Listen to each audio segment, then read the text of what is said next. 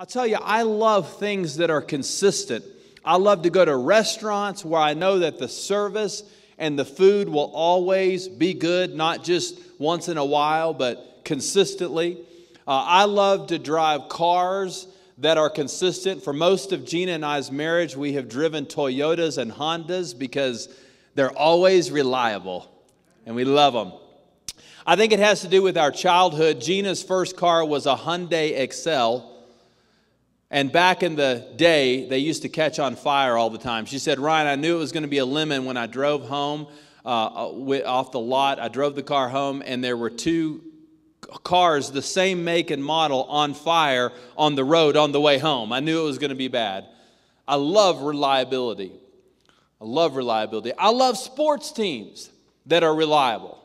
Now, my teams don't have to win the championship like every single season, but they at least need to be in the hunt. They need to be like competitive, right? Nobody wants to cheer for the team that's always in last place. I like friends that are reliable, people that I can count on. And I know you do too. You know, consistency is one of the greatest things, and it's one of the greatest aspects of being a spiritually mature person, is that ability to be consistent day in and day out. This morning, I want us to look at Hebrews chapter 11, verse 5, at a man who embodied consistency. In fact, he was consistent for a long, long, long time. His name was Enoch. And Enoch walked with God, the Bible says, for 300 years. Wow, you want to talk about consistent, man. 300 years. Can you imagine all of the prayers and all of the climactic moments that somebody must have had if they walked with God for 300 years? And Enoch is regarded in the Bible as the man who walked with God. He was consistent. Look with me, if you would, in Hebrews 11:5. By faith, Enoch was taken away, so he did not experience death, and he was not to be found because God took him away. For prior to his transformation, he was approved, having pleased God. Now, last week, or actually 2 weeks ago, we started this series called You're a Champion. And we're talking about being champions of faith. In week 1, we talked about how faith is the substance of things hoped for. It's the evidence of the things that are not seen. And last week, we built on that by looking at the very first character, the very first person that's mentioned in this long listing of individuals and groups of people that operated by faith. And the first person was a man by the name of Abel. And Abel was a rancher who brought his offerings to God. He was a man of worship, and God commended him. And we looked at his story and his example for us. And today I want to turn our attention to the second individual that's mentioned on this long list of spiritual faith champions, and his name is Enoch. And Enoch's probably a guy that you haven't heard a lot about because the Bible doesn't speak about Enoch a whole lot. We only know about him from a few verses of the Bible, and when the Bible speaks about Enoch, it's very brief. But what the Bible says about him is very powerful and interesting at the same time. And I want us to look at this great character of faith and why the writer of Hebrews commends him as being an individual filled with faith. And the truth is, he was just a man of great consistency. And I want us to be people of great faith and great consistency. So how can we express ourselves in a consistent faith? The first area we see is we have to walk with God. If we're going to have a consistent faith, we got to have a consistent walk, a regular walk, not a walk with God that is on one moment and is off the next moment. We have to walk with God. And when the Bible speaks of walking, it really refers to our lifestyle. So to walk with God means to live a faith-filled lifestyle. And that's why Galatians 5:16 says we ought to walk in the Spirit. And when we walk with God, we get in step with God. We get on the agenda of God. We get in sync with God. And that is God's purposes, God's plans, God's objectives, God's destiny for our lives. To walk with God means that we have to hear from God. And when we hear from God, we respond accordingly and we walk according to the divine cadence and pace that God has put before us. That's what it means to walk with God. Now, if you go back to Genesis chapter 5, verse 22 to 24, we see a little more commentary on the life of Enoch. And Enoch was a contemporary of Adam and Eve. He was born, obviously, after them, but he lived during the same time. We're talking like many, many, many years ago. And Enoch was a man that lived before the flood of Noah. And Genesis chapter 5 is kind of a funny chapter of the Bible because if you read the whole thing, it's like so-and-so lived a bunch of years and then he died. And then he lived a bunch of years and then he died. So the theme of Genesis 5 is that people die, okay? But what's interesting about the life of Enoch is that Enoch is the one person in the Bible that never died. Or actually one of two people. Elijah and Enoch never died. God just took them into heaven. And I believe the reason that God just took Enoch was because he walked so intimately with God. It was like he was so close to God. One day he was walking with God and God just said, "Hey, Enoch, why don't you come on over to my house tonight?" And they never saw him again. And he just walked with God. He walked with God. I wonder what the commentary on your life would be. If somebody just said, you know, I want to describe her, I'm going to describe him in maybe one sentence, what would people say? Would they say he was a great business leader? Would they say she was beautiful? Would they say she was a really nice person? Would they say he was a good citizen? Or would they say they just walked with God? He just walked with the Lord. Just walked with him. Look with me here at Genesis 5:22. Enoch walked with God, and after that he fathered Methuselah 300 years. And he had other sons and daughters. So being a parent made Enoch religious. Amen. Thus all the days of Enoch were 365 years, and Enoch walked with God, and he was not, for God took him. So he walked with God for 300 years. It's a long time. That's a lot of walking with God. He had his first kid at age 65. That's when he started walking with God. You could say Enoch might have been just a little bit of a late bloomer. But you know, isn't it great that Enoch started walking with God at age 65? Did you know it's never too late for God to do something great in your life? You never get to like the age where it's like, oh, God can't do anything. Right? We've had people in our church give their lives to Christ at 70 plus, 75 years old, maybe older than that. Man, you may be 80 or 90 years old. I don't know how old you are. But listen, it's never too late for God to do something great in your life. Never let yourself go down the path of believing that just because you have made this mistake or that mistake that God cannot move in your life. Enoch started a little late, but when he got on the path, he was in the zone. For 300 years, he walked with God. What was his secret? What did he do? What was his life like? How did he have that capacity? Enoch, it never says he was the smartest. It never says he had the biggest biceps. It never says he was the most athletic. It doesn't say he was voted most likely to succeed by his high school graduating class. The Bible says this: he walked with God. Enoch was never swallowed by a great fish like Jonah. He never walked on the water like Jesus. He never parted the Red Sea like Moses. He never survived the lions did like Daniel. But he did one thing. He walked with God. You know, we talk so much about change in our culture. Books on change, conferences on change. I preach on change. There's a place and a time for change. But did you also know that there's a time and a place to just stick with what you're doing? To just keep doing what you're doing? To just stay on the path that you've been on? Getting up every morning, spending some time in prayer and opening the Word of God and letting God speak to you and just being faithful and consistent in the church, coming to church even when you're tired or when you're discouraged or even when you don't feel like coming to worship. You just come anyway. There's just something to be said for just doing what you're doing. Just keep with the stuff. Don't give up. Don't be the kind of Christ follower that's like on one moment and then off another moment. This is the life of Enoch. He just walked with God 300 years. 300 years. And it was incredible. David was known as the man after God's own heart. Abraham was the friend of God. Elijah was the man of God. But Enoch was the man who walked with God. Now, when people read this passage, they generally think, well, how do people live to be so old in the Bible, right? There's some old people in the Bible. I don't know if you've checked it out, but there's some old timers in the Bible. Read those early chapters of the book of Genesis. How do people live so long?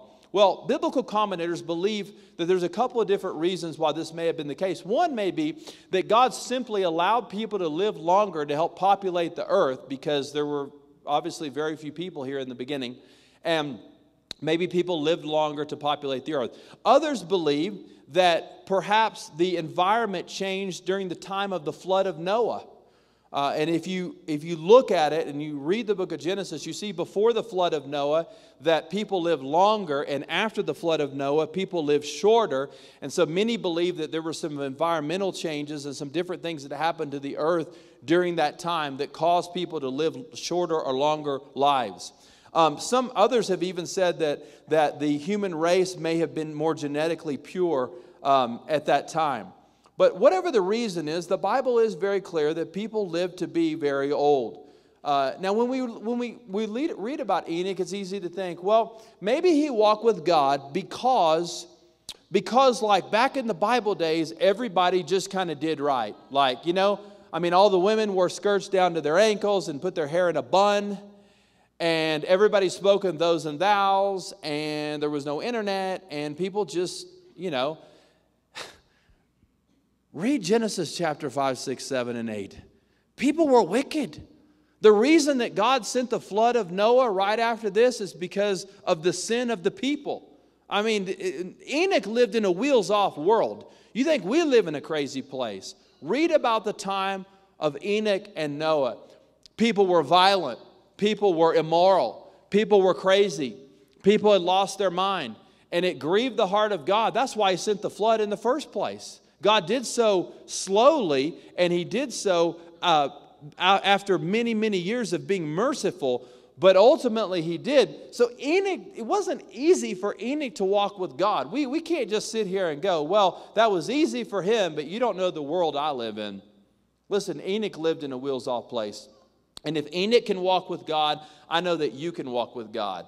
I know you work with some tough people. I know you got some challenging relationships around you that may suck the life out of you. But remember this, you can walk with God.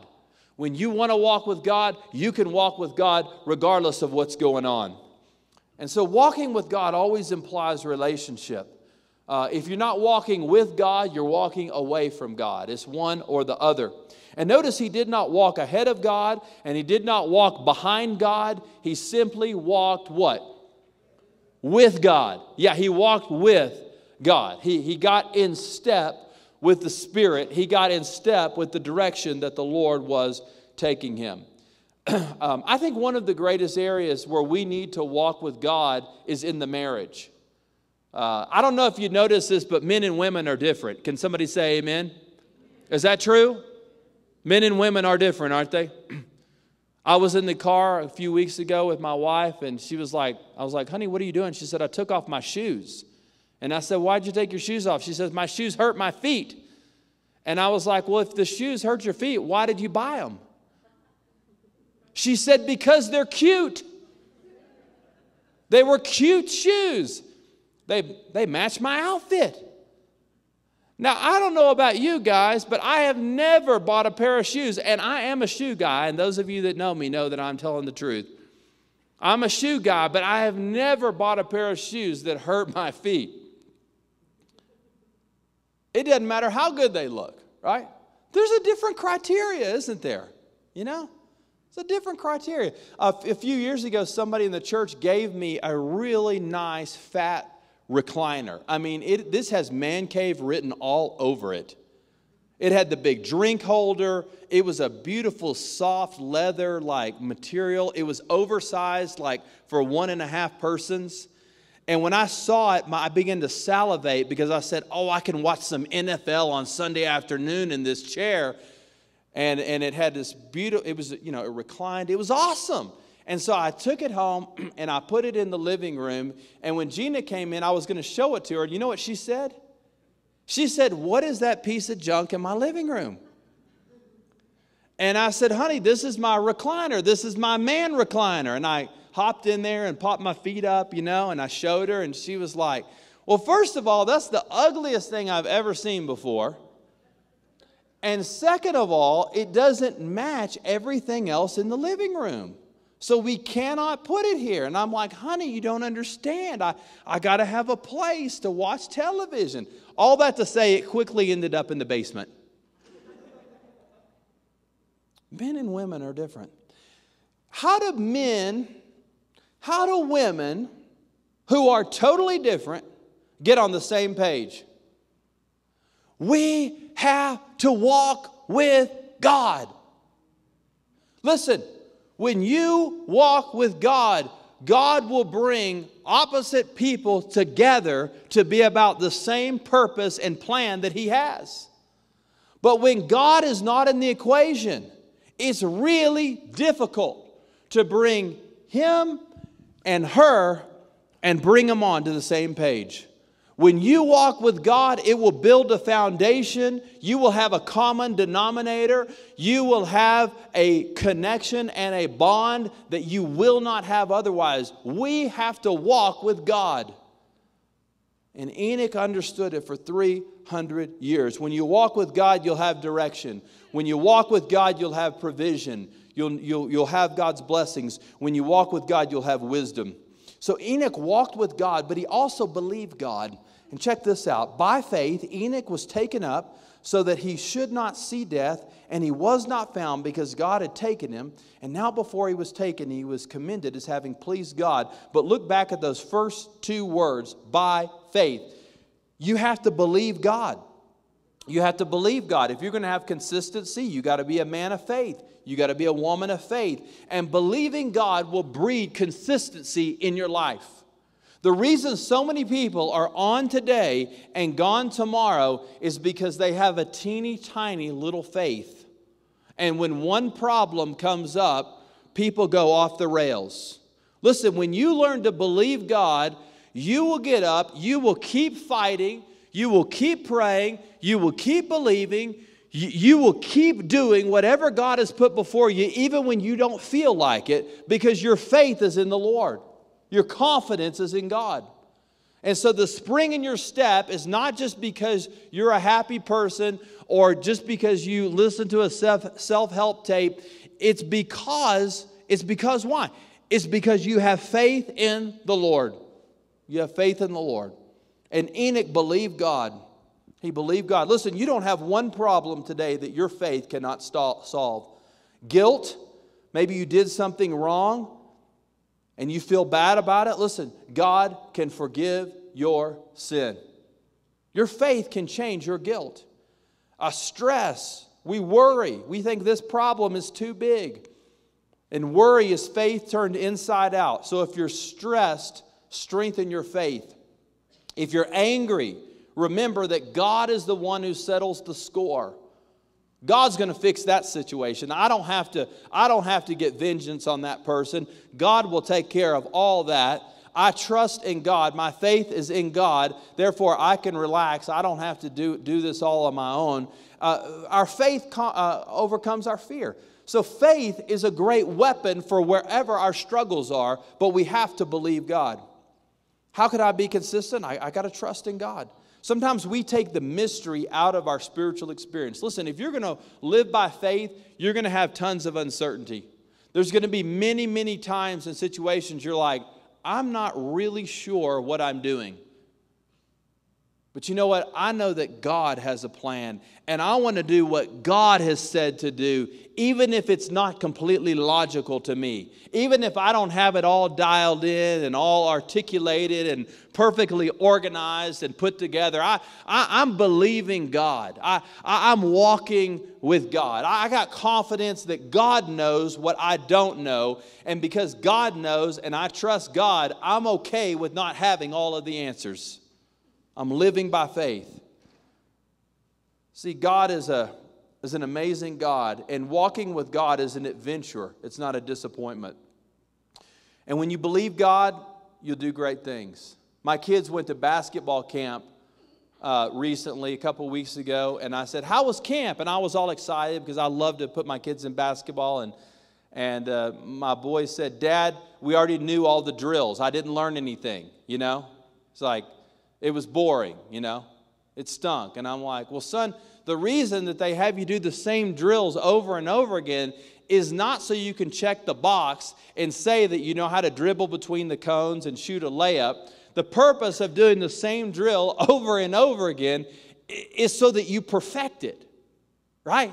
It's so that you can dribble faster, so that you can jump higher, so that you can get the right footwork and you can play defense and you can be positioned in the right place. And every time you do the drill, you get just a little bit better at what you're doing.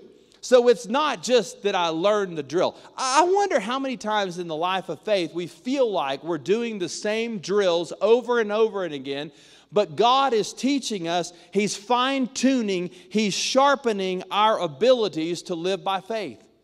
And sometimes the monotony of being in the same place and facing the same adversity and dealing with the same heartache is so frustrating. But know this, that when you live by faith, God is taking you places and you have to run the drill over and over again until God says you're ready to do something different. By faith, Enoch lived. He lived by faith. And so we have to believe God. We have to walk with God. But we also have to do a third thing, and that is we have to share God. Now, if you go to the book of Jude, verses 14 and 15, there's only one chapter in the book of Jude. This is what the book of Jude in the New Testament tells us about Enoch.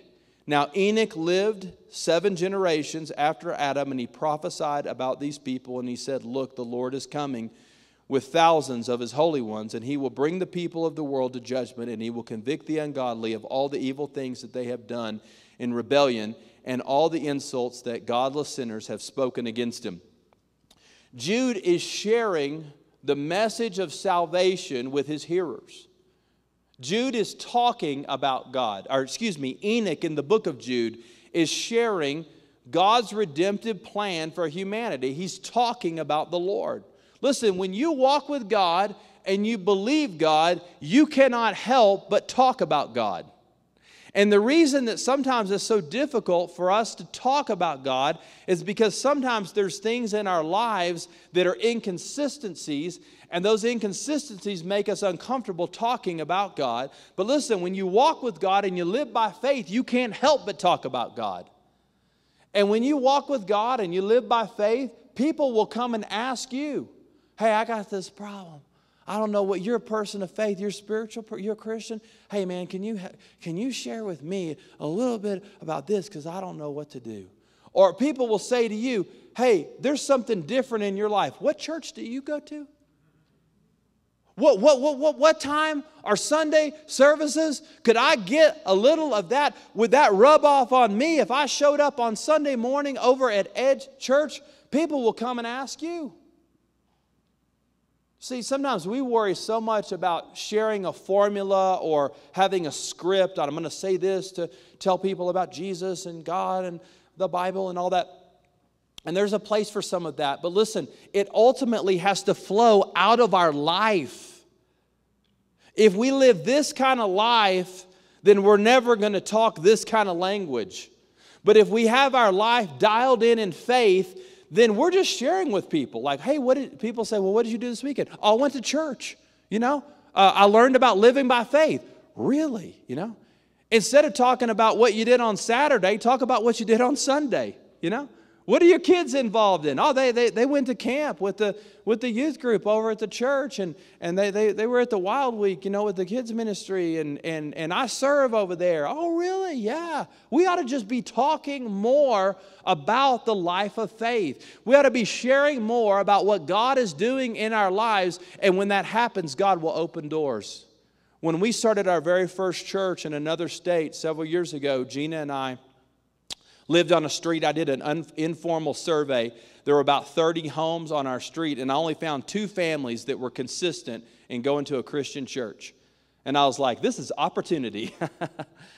And so we just started building relationships. We started connecting with people. We just started, talking in the yard, and I started playing basketball with the neighbors, and we just started hanging out talking. Well, over the period of the next few years, we had about 4, 5, 6 of those families coming to the church. Several of them committed their lives to Christ, and it was awesome. I remember this lady named Holly that lived across the street, and one afternoon I had an opportunity just standing out in the yard to lead her to Christ and her older daughter. And it wasn't something that was particularly like rehearsed or set up. It just came up, right? It just was part of the journey of faith. It was part of the conversation. It was part of what God was doing. Listen, when you live by faith, God will give you divine conversations. When you trust God and you walk with God, God will open doors of opportunity to impact people that you would not have otherwise. We have to walk with God. We got to live by faith. Finally, in the life of Enoch, we see that Enoch pleased God. I mean, if you look there in the end of verse 5, it says, now before he was taken, he was commended as having, say it with me, pleased God, right? I mean, is there anything greater that could be said about your life? He pleased God. She pleased God. Wow. Enoch pleased God. He pleased God. And you know what? When you love somebody, you want to please them. Is that the truth? Yeah, I think so. I love my wife. I want to please her. One of the things I love to do is I love to do some little household chores. She loves that, by the way. I used to be a trash guy. I was always taking the trash out. But my little boy got big enough that he could now take the trash out. So I was able to pass that responsibility off. I've got this figured out. If you don't want to do as many household chores, just have more children, right? If you procreate, you have a little workforce in the home. Works really great. And now my daughter, she's getting big enough to put the dishes away because I've been like Gina kind of puts the dishes in the dishwasher and then I put them away. But I'm giving that to my daughter, praise God. And I'm passing that off. So kids are great for chores. Kids are great for little extra labor around the house. That's a good thing. But when you love somebody, you want to serve them, right? You want to help them. And when we love God, we want to serve God. We want to please God. We want to live a lifestyle that pleases God. I want to encourage somebody today. Listen, you're walking with God, and it's pleasing to God. Sometimes when you're walking with the Lord, it kind of feels monotonous, and you get weary and tired in the journey, and you forget something. Remember this, you're pleasing God. When God looks down on your life out of heaven, He's like, man, she's got it dialed in today. I am so proud of her. And I can't believe them. That is off the hook, what He's doing and what they're doing. And it just pleases God. This last week, we were at student camp up in the mountains. And some of the kids said, Pastor, we want to go hiking. And we need an adult to go. And I was like, all right, I'll hike. I'm like, I'm a Colorado guy. I've been here 10 years. I'm a hiker. Now, I've never been hiking before. Never been on one hike. I'm a hiker. Man, the incline of this mountain it was vicious. I was having visions of riding the gondola to the top. Midway through. But I couldn't quit because I had this whole group of kids that were with me.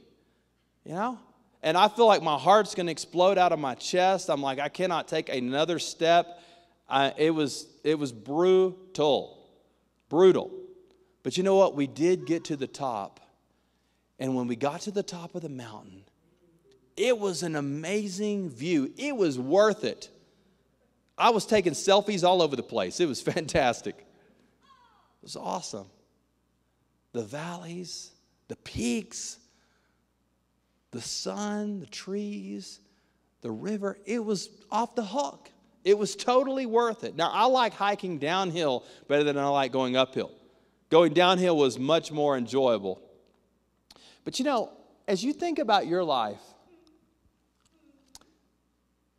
and as we think about our lives, most of the time, the life of faith is like climbing a mountain. Most of my life, I have felt like I'm climbing uphill. I've had a few seasons where I've maybe been on the downhill, but most of the time, it's an uphill climb. And you get weary, and you get tired, and you get frustrated, and you have good days and bad days. But when you get to the top, when you get to the place that God has called you to go, it's all worth it. It's all worth it. And Enoch's life pleased God. What's God going to say about your life at the day of judgment? He pleased God. He walked with God. She was consistent. She was on the mark. She was someone I could always depend on. It pleased me. It pleased me. That's what God wants to say about us. That's what God wants to say about us. So how's your walk today? How's your walk? We please God not by being perfect, but by being consistent. Being consistent. No one's perfect. To walk with God doesn't mean moral perfection. What it means is when you fall down and skin your knee, you get up and you keep walking. That's what it means to walk with God. God wants you. God wants me. God wants us to have a dynamic walk with Him that is not shaken by the time of day or by the circumstance or the season of life, but one that is dialed in faith and keeps us moving forward and doing the will of God. And that's why we're here today. Would you bow with me for just a moment of prayer?